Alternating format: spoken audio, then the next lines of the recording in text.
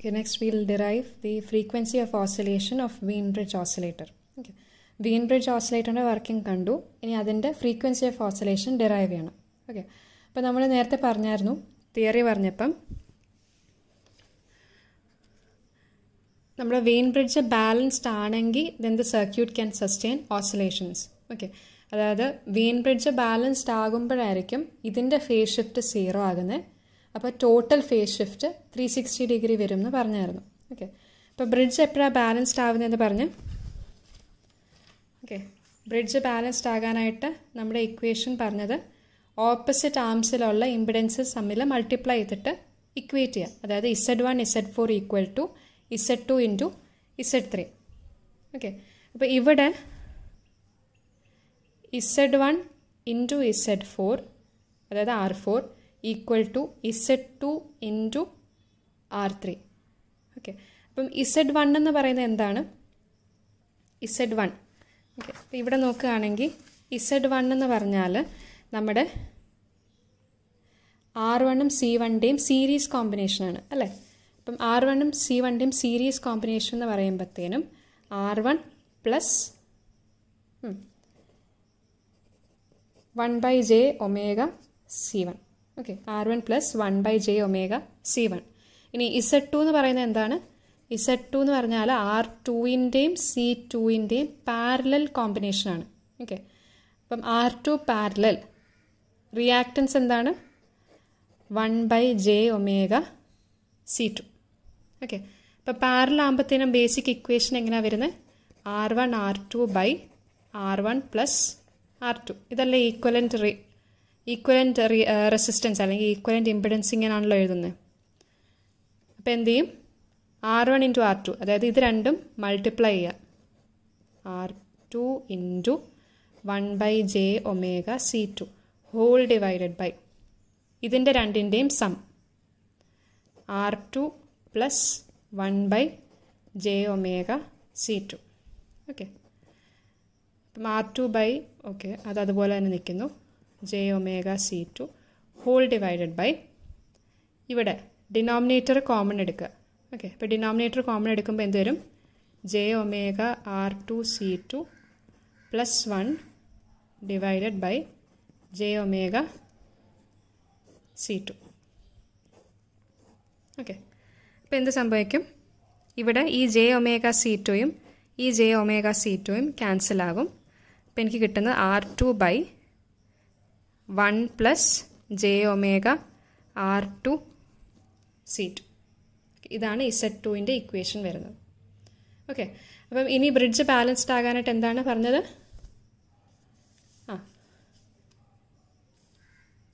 Bridge balanced ആകാനായിട്ട് നമ്മൾ equation എഴുതിയത് Z1 into R4 equal to Z2 into R3. Z1 ആണ് ഇപ്പം നമ്മൾ പറഞ്ഞത്.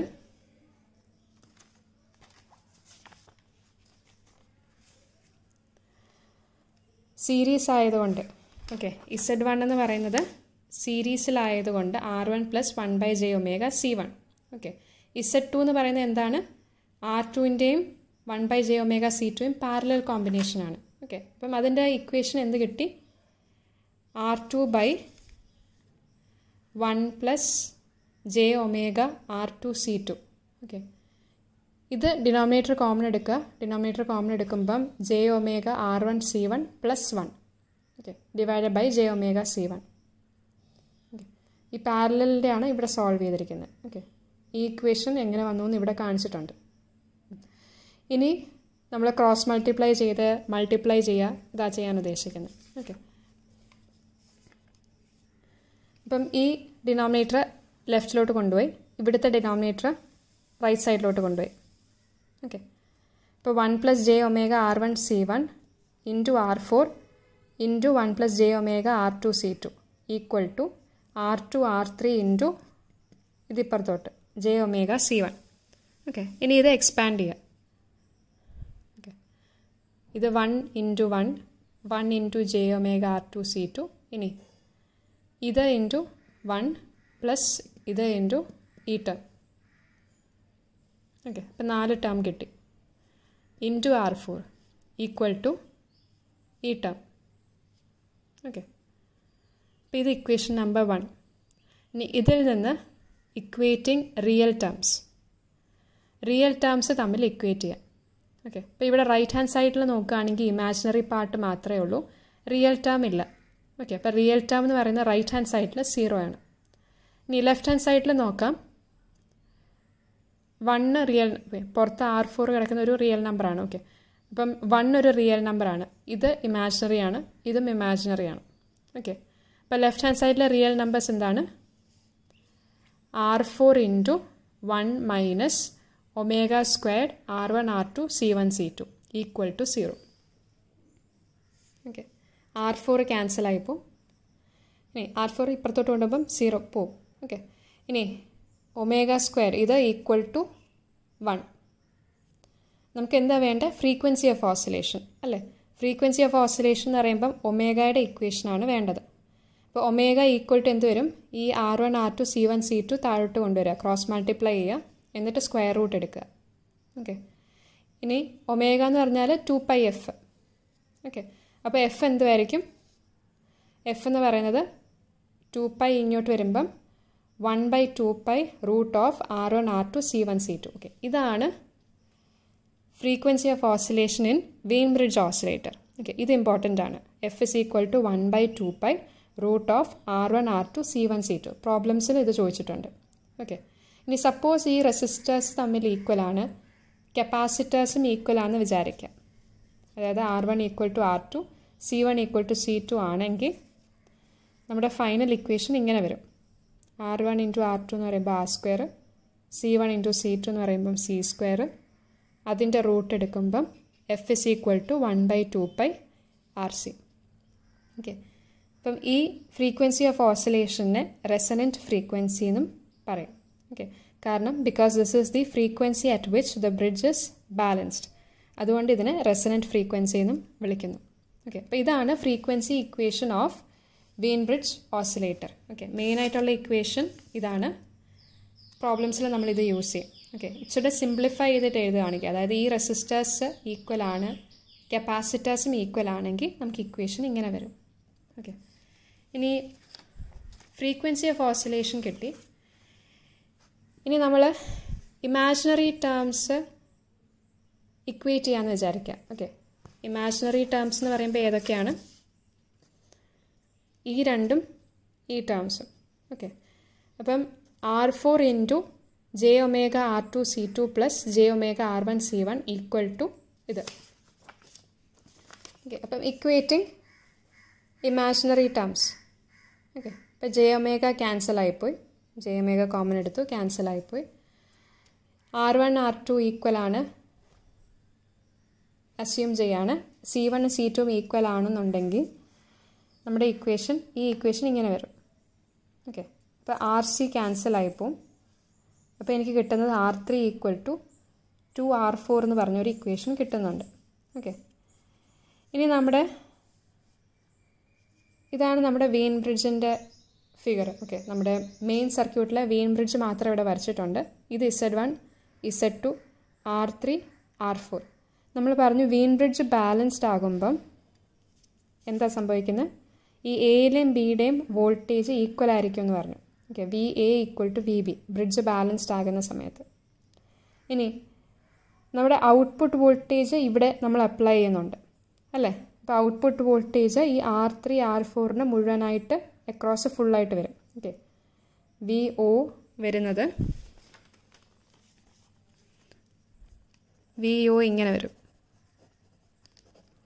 R3 R4. ഓക്കെ, ഇനി ഈ എയുടെ വോൾട്ടേജാണ് നമ്മൾ ഇൻപുട്ടിലോട്ട് കണക്ട് ചെയ്യുന്നത്. അപ്പം നമ്മൾ ബാലൻസ്ഡ് ആയപ്പോൾ നമ്മൾ പറഞ്ഞു VA equal to VB. Okay, അപ്പോൾ ചുരുക്കം പറഞ്ഞാൽ ഈ ബിയുടെ വോൾട്ടേജ്, അതായത് ഈ പോയിന്റിലെ വോൾട്ടേജാണ് നമ്മൾ ഇൻപുട്ടിലോട്ട് കണക്ട് ചെയ്യുന്നത്. ഇതാണ് ഫീഡ്ബാക്ക് വോൾട്ടേജ്. ഓക്കെ, ഇപ്പോൾ ഫീഡ്ബാക്ക് വോൾട്ടേജിൻ്റെ ഇക്വേഷൻ എന്ത് വരും? നമുക്ക് വോൾട്ടേജ് ഡിവിഷൻ റൂൾ അപ്ലൈ ചെയ്യാം. VF equal to VO into R4 by R3 plus R4. Okay, ഇപ്പോൾ VF equal to VO into R4 by R3 plus R4. ഇത് rearrange ചെയ്യുമ്പം VO by VF എന്ന് പറയുന്നത് R3 plus R4 by R4. R3 by R4 plus 1. ഇവിടെ നിന്ന് നമുക്ക് കിട്ടിയത് R3 equal to 2R4. Okay, R3 equal to 2R4 എന്ന് കിട്ടിയായിരുന്നു. അപ്പോൾ ഇവിടെ സബ്സ്റ്റിറ്റ്യൂട്ട് ചെയ്യുമ്പം ഇത് 2 എന്ന് കിട്ടും. അപ്പോൾ VO by VF എന്ന് പറഞ്ഞാൽ 3. ഓക്കെ, അപ്പോൾ ഫീഡ്ബാക്ക് ഫാക്ടർ നമുക്കറിയാം beta is equal to VF by VO ആണെന്നുള്ളത് അറിയാം. Equation ബീറ്റയുടെ equation VF by VO. Okay, അപ്പോൾ അതായത് ഇതിൻ്റെ റെസിപ്രോക്കൽ. അപ്പോൾ 1/3 എന്ന് കിട്ടി. ഓക്കെ, അപ്പോൾ നമ്മുടെ ബാർക്കോസൻ ക്രൈറ്റീരിയ നമുക്കുണ്ടായിരുന്നത് എ ബീറ്റയുടെ മാഗ്നിറ്റ്യൂഡ് 1 ആയിരിക്കണം എന്നാണ് ബാർക്കോസൻ ക്രൈറ്റീരിയ അല്ലേ. അപ്പം A beta equal to 1-ൽ ബീറ്റയുടെ value 1/3 ആണ്. ഓക്കെ, ബീറ്റ 1/3 ആകുമ്പം A beta equal to 1, beta 1/3. അപ്പം എയുടെ വാല്യൂ എന്ത് വരും? 1/ബീറ്റ, അതായത് 3. അതായിരിക്കും എയുടെ വാല്യൂ വരാൻ പോകുന്നത്. ഓക്കെ, അപ്പോൾ so this is the condition for oscillation. Okay, അപ്പോൾ വീൻ ബ്രിഡ്ജ് ബാലൻസ്ഡും ആകണം, എയുടെ വാല്യൂ 3 ആയിരിക്കണം. Okay, gain of the amplifier എന്ന് പറയുന്നത് അല്ലെങ്കിൽ ഗെയിൻ ഓഫ് ദി ഓസിലേറ്റർ എന്ന് പറയുന്നത് 3 ആയിരിക്കണം. ഓക്കെ, അപ്പം ഇതാണ് നമ്മുടെ Wien bridge ഓസിലേറ്ററിൻ്റെ frequency of ഓസിലേഷനും condition for ഓസിലേഷൻ്റെ ഗെയിനിൻ്റെ value.